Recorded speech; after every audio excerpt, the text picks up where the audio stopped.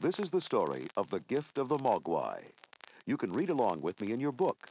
You will know it is time to turn the page when you hear the chimes ring like this. Let's begin now. It was Christmas time, and Rand Pelzer needed a gift. Uptown, busy shoppers rushed here and there buying ties and toys and other typical presents. But Mr. Pelzer decided he wanted to do his shopping in Chinatown. I should be able to find a great gift for Billy around here. Something special, something unusual.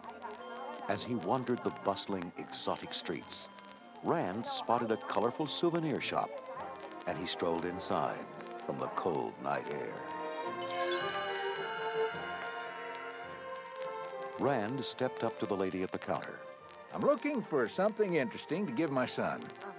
The saleswoman nodded and began showing Rand everything from transistor radios to painted fans.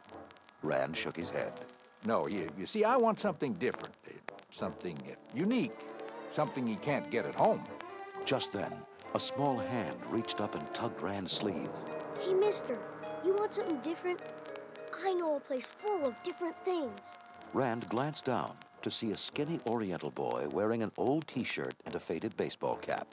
Sorry, kid, I'm not looking for baseball cards. The boy reached into his pocket. Does this look like a baseball card? He pulled out an ugly, shrunken head. Rand jumped back. Is that real? Everything's real at Grandfather's shop. It's not like any other shop in Chinatown. Follow me. Rand hesitated a moment and then walked out into the chilly night. This, I gotta see. The boy led Rand through a maze of smoky, narrow alleyways and down wet cobblestone streets to a curio shop on a dead-end street. A gust of wind whistled down the alley as Rand stepped under a creaking wooden sign and through the dirty, flimsy door. The store looked like a wizard's workshop. It was crowded with musty books and dusty bottles and jars. Behind the counter stood a very old Chinese man smoking a pipe. The boy introduced him.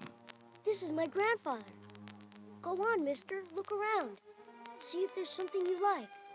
Rand bought a candy bar and began to inspect the bizarre items. The boy joined his grandfather in a game of chess. What are you doing in this part of town, mister? Oh, business. I make things. I come up with ideas for new gizmos. You know, inventions. The boy nudged his grandfather. Thomas Edison. The old man broke into a smile. Thomas Edison. Rand grinned in embarrassment. Then a strange, high-pitched giggle joined the laughter. Rand froze. What was that? But the boy and his grandfather just went back to their game. The giggle rang out again. Rand followed the sound to a back corner of the shop.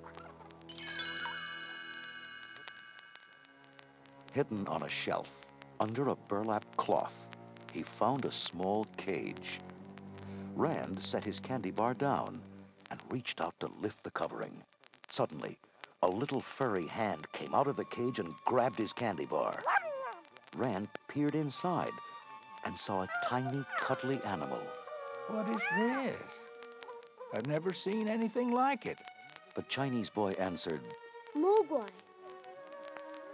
What's he doing? Singing. He only does that for people he likes. Rand was enchanted. How much do you want for it? The old man shook his head.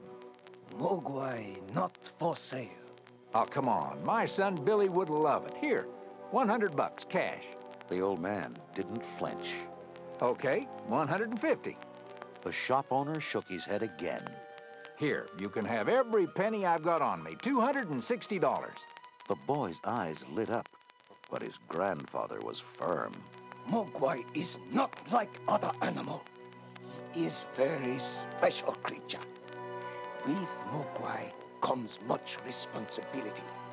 I cannot sell him at any price. Then the old man turned and walked into the back room. Rand left the shop and headed back, disappointed. But the owner's grandson ran up to him in the alley, carrying a wooden box. Forget what my grandfather said. We need the money. Here, you could have the Mogwai.